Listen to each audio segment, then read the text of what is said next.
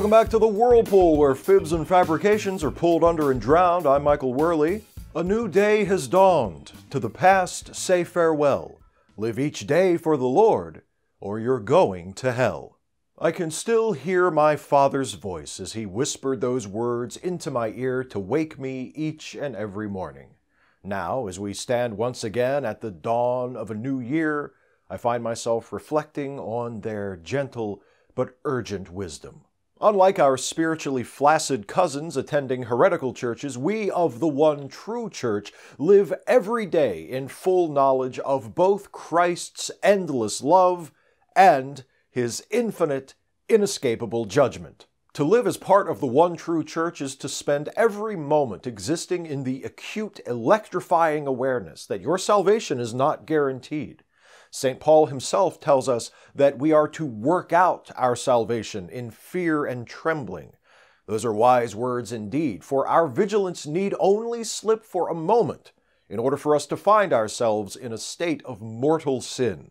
Let us consider one hypothetical example. You are standing in line at your favorite bookstore, Paschalis, waiting to purchase the new edition of The Sacred and the Profane by Bishop Clarence Kelly, when your gaze momentarily comes to rest on the buttocks of the man in line ahead of you, who, for some unfathomable reason, has chosen to do his book shopping in a pair of flagrantly immodest Lycra bicycle shorts. Having thus opened a small but inviting crack in the door of your soul, demonic thoughts inspired by this stranger and his indecent derriere force their way in. Before you realize what is happening, you are under a full-scale spiritual assault. Whether you're looking for a new Bible, a meeting place for your Tradcath book club, or you just want to relax in our St. Drogo's Cafe, where the coffee really is good to the very last drop, Paschalis is the place for you. Find us at Crossroads Shopping Center on San Sui Parkway in Wilkes-Barre. Did I pronounce it correctly that time? San Sui is right? Okay. Just make sure to cut this out. This shouldn't be in the commercial. Because you are an observant and dutiful churchgoer, you realize almost immediately that you have committed at least 5 mortal sins.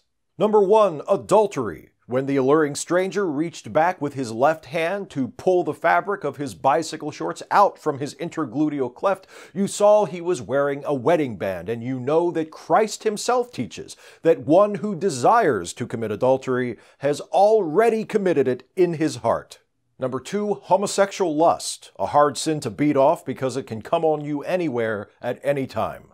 Number 3, pornography, for what else were the unspeakable images that raced through your mind as you stared at the stranger's fit and shapely posterior but your own private dirty movie?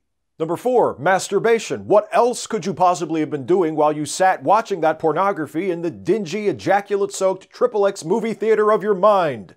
And number 5, sacrilege. Because the whole sordid, sinful business unfolded while you were standing in your favorite ecclesiastical bookstore, a holy place consecrated to God in service of his one true church. Covered in a dewy film of guilty perspiration, you pay for your book. You linger around the exit long enough to allow the stranger in the Lycra shorts who led you to this foul temptation to begin with to peddle his two-wheeled hell cycle out of sight. Then you walk out of the store into the harsh light of day, determined to go straight to church and repent for your depraved transgressions. You rush down the sidewalk to the corner, you step into the street, heedless of the illuminated "Do Not Walk" sign, and are run over by a diaper service van which kills you instantly. You die in a state of mortal sin. You spend the next forever years burning in hell, and even the eventual arrival of the stranger in bicycle shorts cannot ease your suffering. Sobering, isn't it? But perhaps you've grown accustomed to this newer, more liberal church, with its vernacular masses and its less explicit homophobia. Perhaps you think I'm overstating the peril of our earthly situation. There goes Worley, spreading his religious extremism again. I'm sorry if I've been unable to convince you, but you know what you will find convincing? an eternity of torture. But to those of you who have been moved by my entirely suppositional scenario, let me encourage you to view it as motivation. We are not given certain knowledge of how long our lives on this earth will be, or where our souls will spend eternity.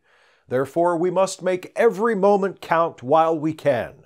So don't plan to protest outside that abortion clinic next week. Do it today.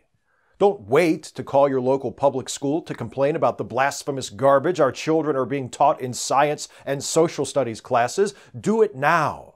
Don't say, "I'll fight the gay agenda tomorrow." Rise up proudly before your Lord Jesus Christ and say, "I will be the vessel for your love. Take me, use me, make me your missionary, because I know as long as I have you inside me, I can't possibly blow it." For the Whirlpool, I'm Michael Worley.